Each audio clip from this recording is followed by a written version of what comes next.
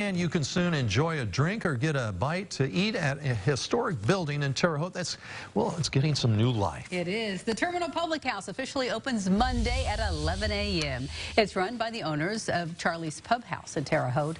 Owner Shane O'Laughlin says a good portion of the menu very similar to Charlie's, but they will have a larger kitchen. So they're going to be able to serve some pastas, steaks, pork chops, and other things. He says the experience of preparing for this grand opening has been a pleasant one.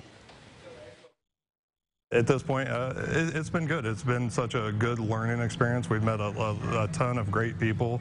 We've heard a lot of good stories about the terminal. It's been oddly positive all the way through. Now, hours will be from 11 a.m. to 11 p.m. Monday through Thursday, 11 a.m. to midnight on Fridays and Saturdays. The terminal won't be open on Sundays, but he says they could possibly open for brunch hours in the future.